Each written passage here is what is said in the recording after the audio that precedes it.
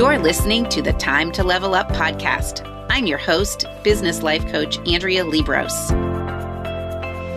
I help women in business commit to their own growth personally and professionally.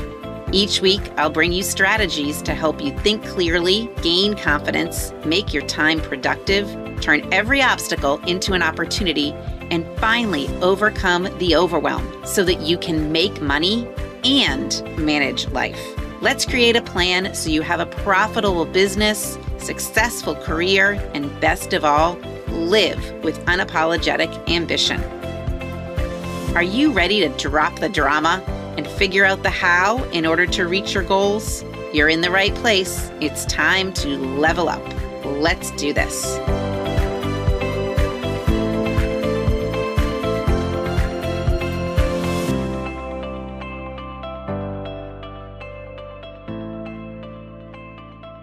Hello, my friends, and welcome back to the podcast, episode 65. Woohoo!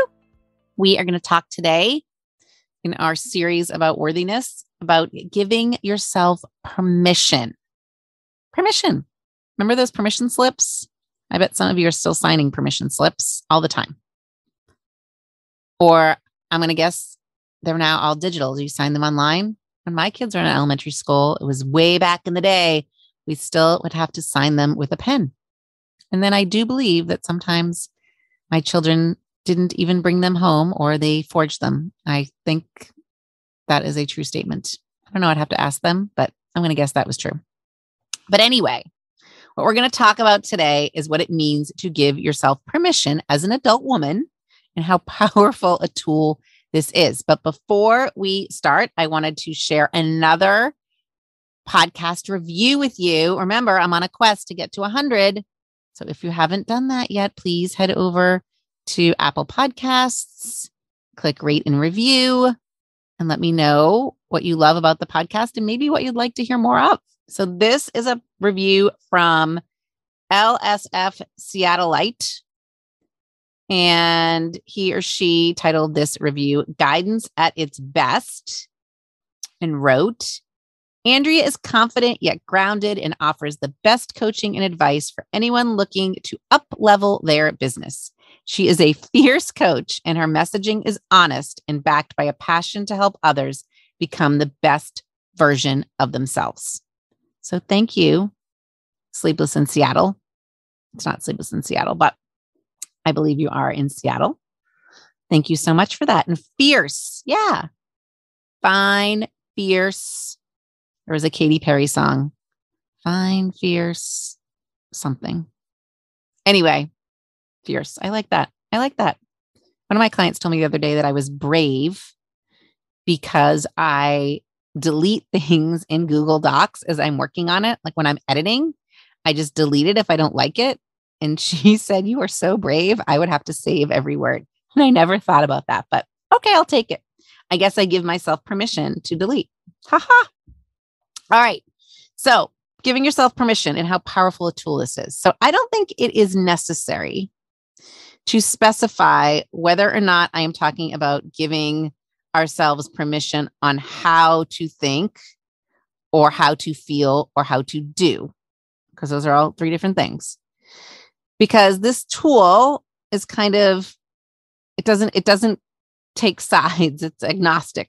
It doesn't have to do with a specific subject or thought, action, or feeling. And what I'm going to talk about today, I'm not even talking about what you deserve.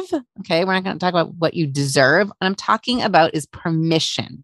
And I think a lot of women struggle with permission, but everyone's brain is different. And you have to pay attention to your own thoughts and feelings to see where this permission discussion is useful for you as I go through it. Okay.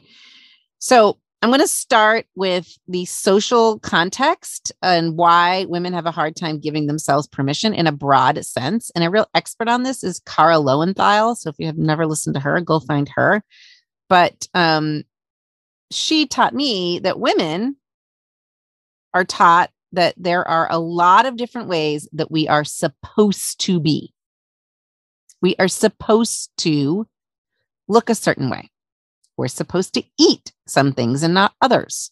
We're supposed to care about some things, mostly other people, not ourselves, but we're supposed to care about others. And that's just a few of the million things we're taught we're supposed to do or be, or how we're supposed to spend our time, right? We're supposed to spend our time making sure the house is clean. We're supposed to spend our time making sure other people are happy. We're supposed to spend our time cooking and exercising. We're supposed to spend our time being productive, which I've got a whole episode on that next. That's going to be episode 66. We're supposed to be productive all the time, actually. So some ways of spending our time are virtuous and allowable, and some are slothful and sinful. And we're supposed to care about success in certain external things. And here is something I find so interesting. Women in particular are socialized to never trust their own opinions. I see this so much when someone is deciding whether or not they want to engage in coaching. They think they need to run it by someone else. And I always say those others, someone else's, they're not the ones doing the work. It's only you. Why do we care about what their opinion is? You think this will help you, so let's do it. But anyway, we are told that we need magazines or doctors or celebrity influencers on Instagram to tell us what we're supposed to eat and not eat, which of course changes all the time. Or we're also told that we need fashion shows or style bloggers, and we need to watch Emily in Paris to tell us what we're supposed to wear or not wear, what's flattering or not flattering. So we can look closest at how we're supposed to look, right? We need experts to tell us how we are supposed to have sex, or how much sex we're supposed to have, and how many hours we're supposed to sleep, and how we're supposed to parent, and who we're supposed to want to date, or who we're supposed to want to hang out with on a Friday night, what kind of relationships we're supposed to want, and when we should text someone, when's too early and when's too late. So listen, women are constantly being socialized to undermine their own authority and look outside ourselves for direction. And that's because we're taught that we're not inherently worthy. So this is where it goes back to the worthy. That our worth is something we have to earn by being cute enough or smart enough or being productive enough or being self-sacrificing enough. Right? Did you hear that one? By being self-sacrificing enough, the whole martyr syndrome, not the imposter syndrome, the martyr syndrome. And if you're not inherently worthy, you don't trust your own authority, and you want someone else, quite naturally, to tell you what you're supposed to do, what you're allowed to do, when and how you're supposed to do it, or allowed to do any of it. And I talk to so many women who are waiting for direction from others and just won't decide what they want or think on their own for themselves.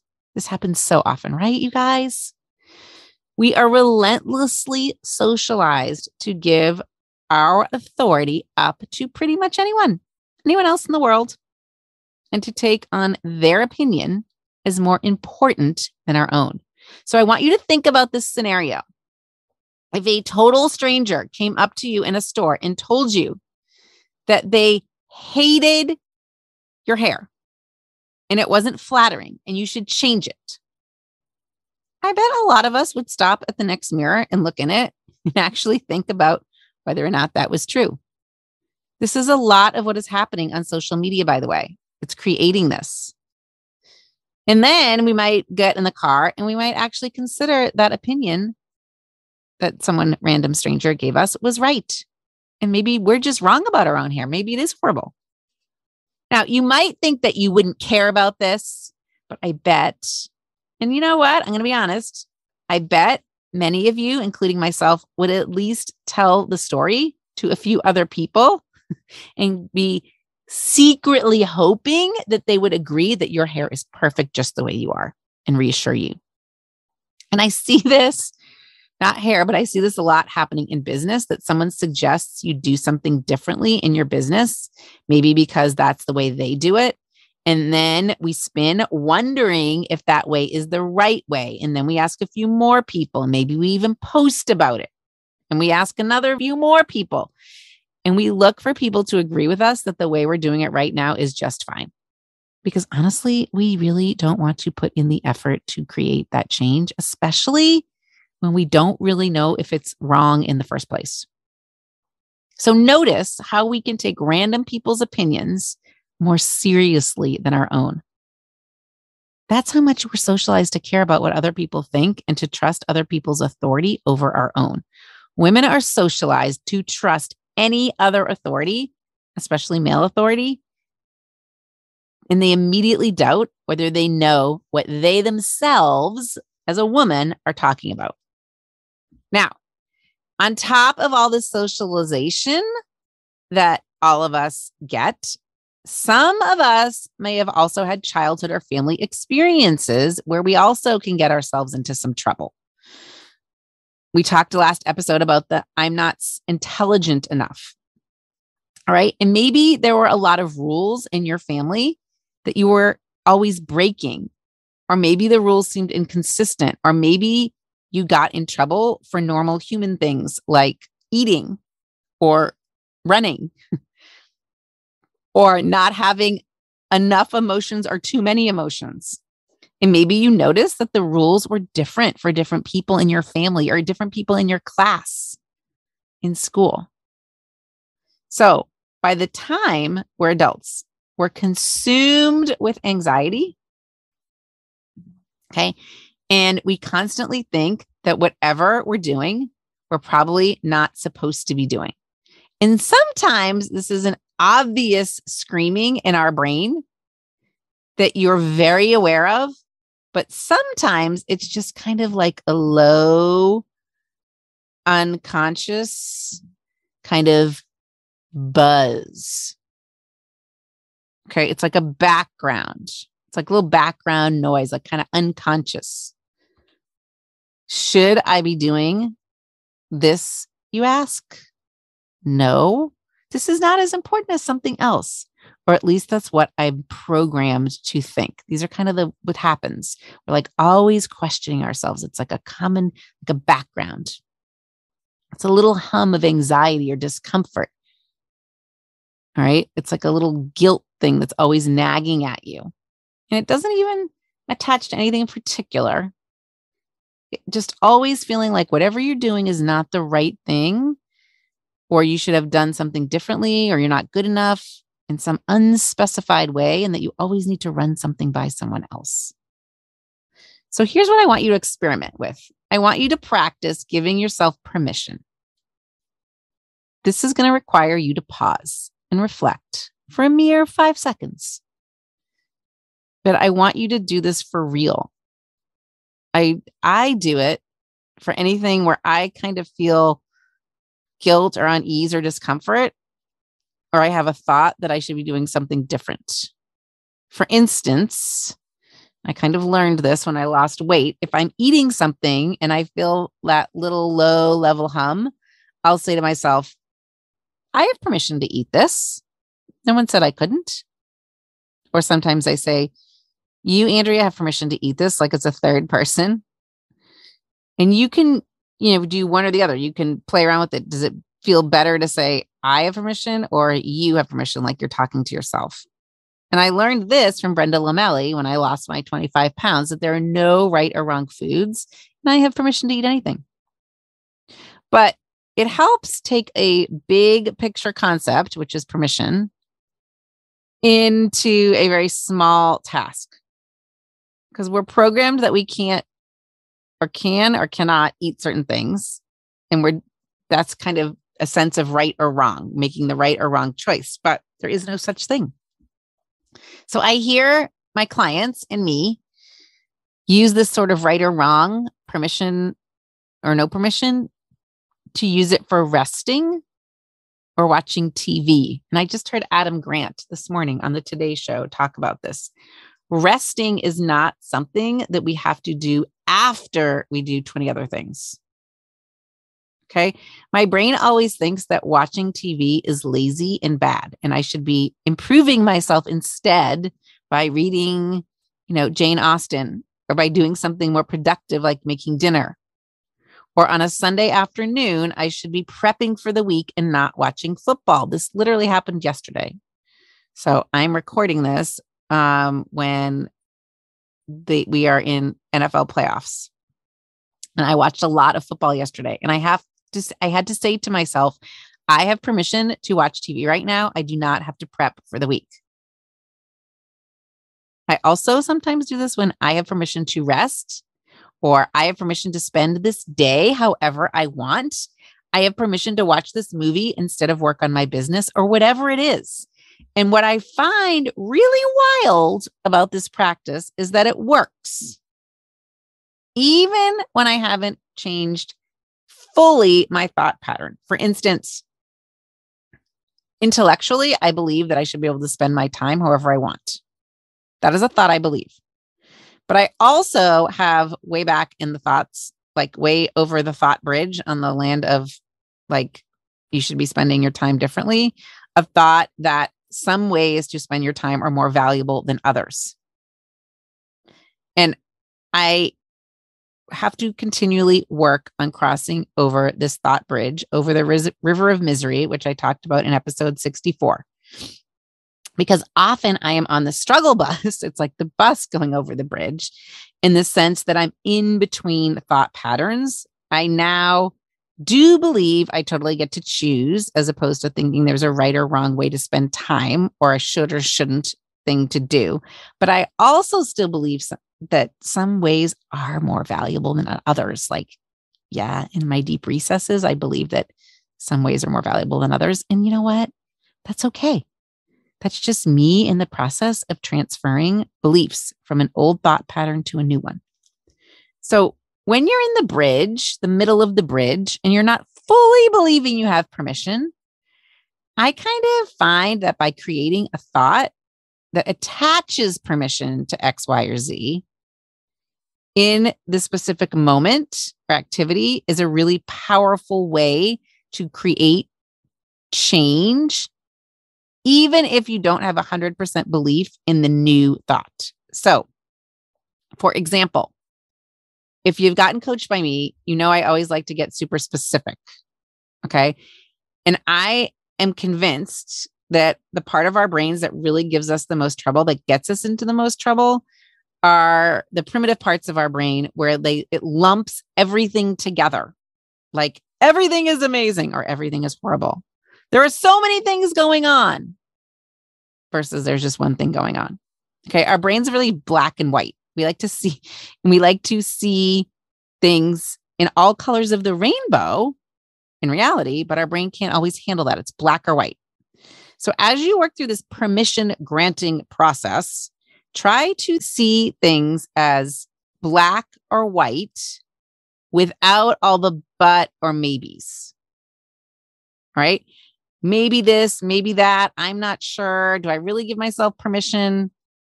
Try to eliminate all that and go for black and white, because it makes it easier in this concept. Okay. Because when we go for like all the colors and things start to blend together, that's when things get fuzzy, like the lines get fuzzy. And that's why we don't try to solve for things like bad self-esteem or not worthy. We don't try to come up with one thought on that. But when I get specific in my coaching, when I drill down to what's the one thought that you had about yourself in that situation that happened yesterday, let's get super specific. When I do that and I work on that one thought with a client, things change. If we talk about all the thoughts and the reasons why you shouldn't give yourself permission, then it becomes really, really, really hard. So black and white, it really works to our advantage here, because I find that this is very effective. Even if on some level you still have the thoughts that it's not productive, watching TV is not productive enough, or watching TV is bad, or whatever the example that works for you, when I just say to myself that I have permission to watch football right now, it completely lightens that little moment for me. I'm not saying I have permission to watch TV all the time, no matter what, but right now I do. It lightens things up. It makes things pretty black or white, and things don't feel so heavy. I like to say the Santa sack that you're carrying around lightens up a little. So, how can you tell if you need to give yourself permission? You have to practice tuning into the emotional background hum of your body, even during normal daily activities. So again, for some of you, your brain is screaming that you shouldn't do this and you shouldn't do that. So you'll know very obviously when you need to give yourself permission. But other times, or for some of us, especially when we've already done some thought work in an area, there's no more screaming in our brain, but there may be this low level hum. So you really have to practice. It requires discernment. It requires time. It may take a minute. And this really does tie into learning how to feel your feelings and process your emotions. And I always say we need to feel the feeling before we can work on changing it.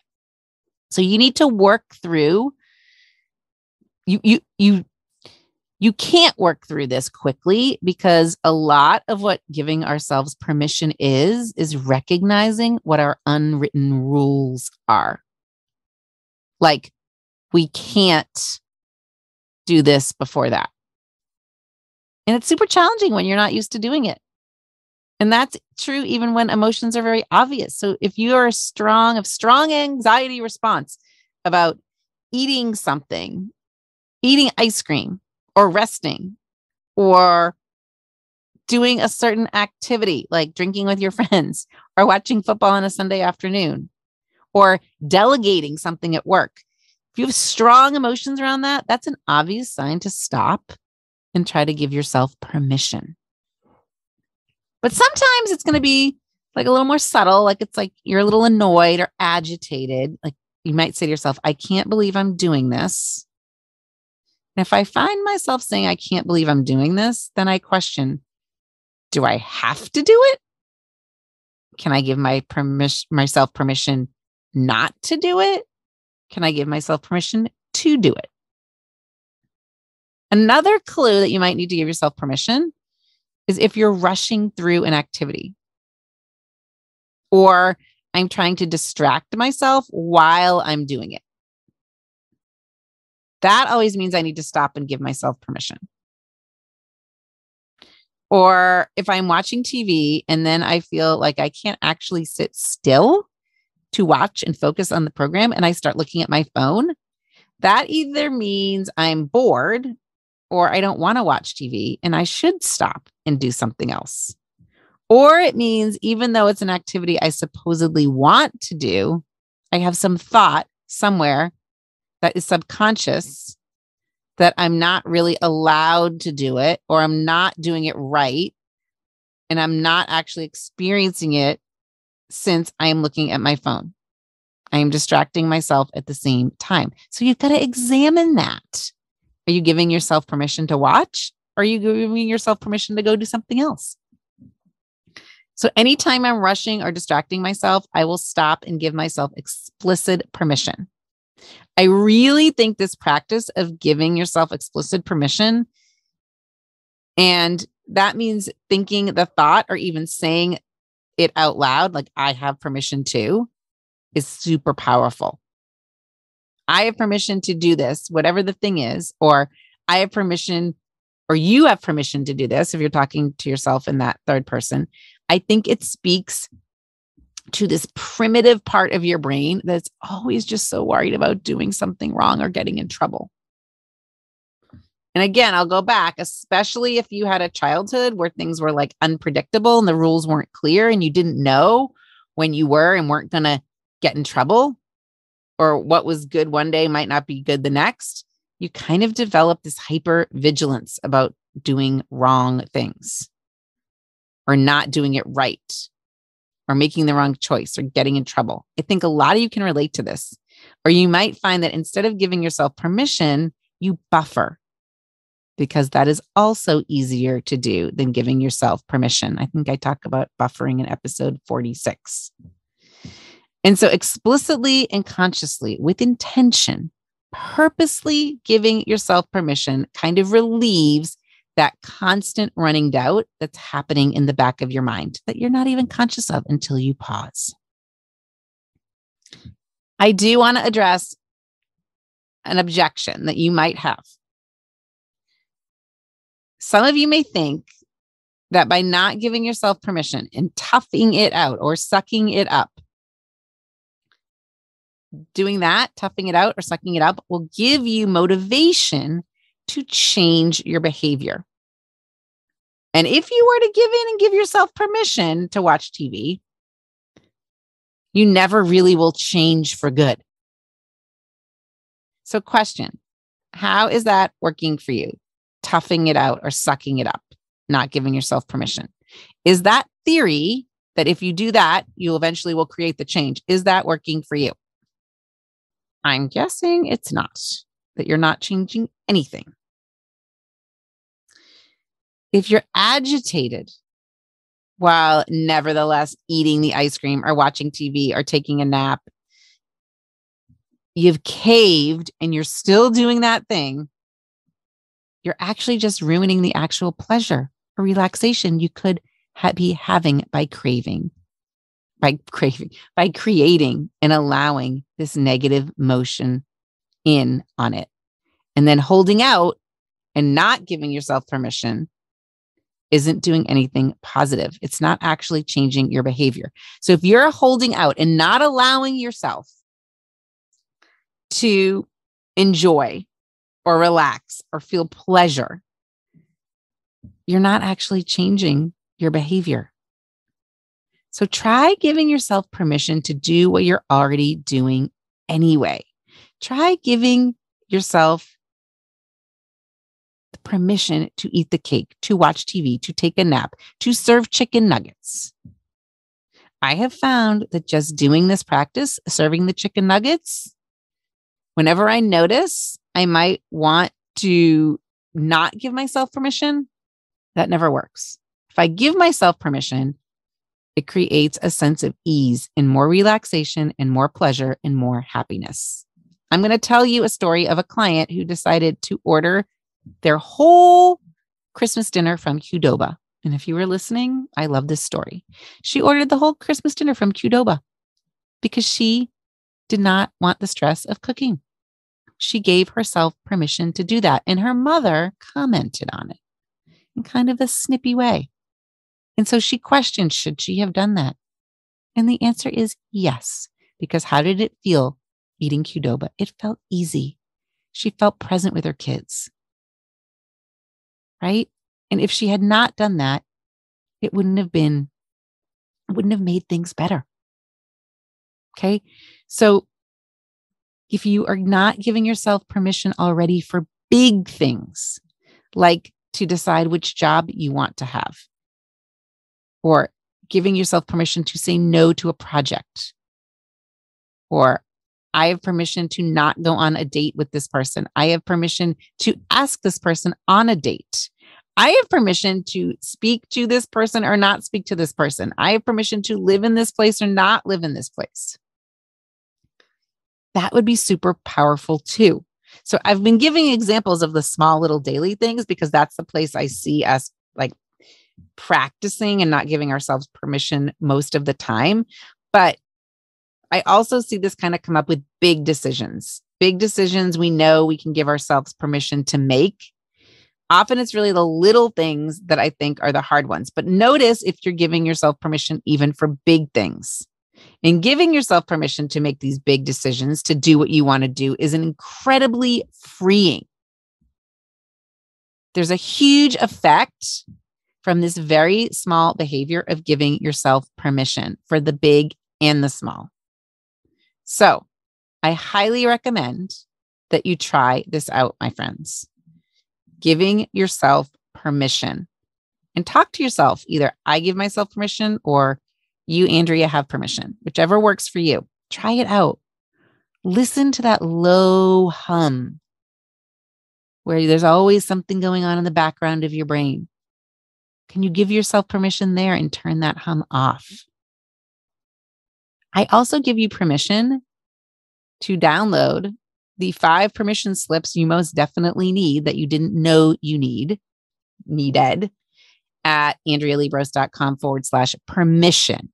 It's a permission slip for adults. I say, go download it and see what you think. And let me know what you think.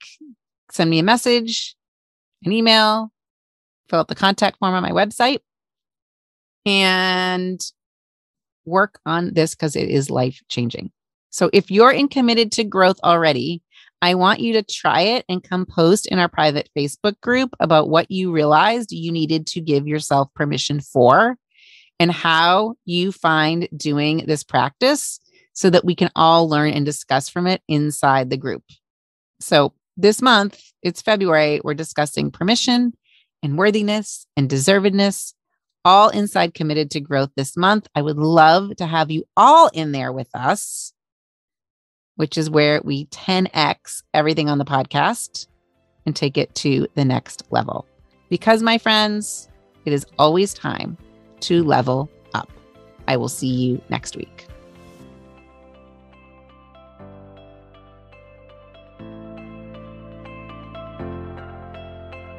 Thanks for listening to the Time to Level Up podcast with me, your host, Andrea Liebross. If you know someone who could benefit from listening to this episode, I encourage you to take a screenshot and share it with them. Okay, now what about you? You've listened to the podcast, and if you now know that you're ready to upgrade your life, upgrade your business, upgrade you, then stop being only a listener and start being a liver, living that upgraded life. Head over to my website and schedule a call. Right there on that call, we'll start changing the way you think and act so that you can have the freedom to achieve the impossible in life and business and have the resources to do it. You deserve an upgrade. Let's do it.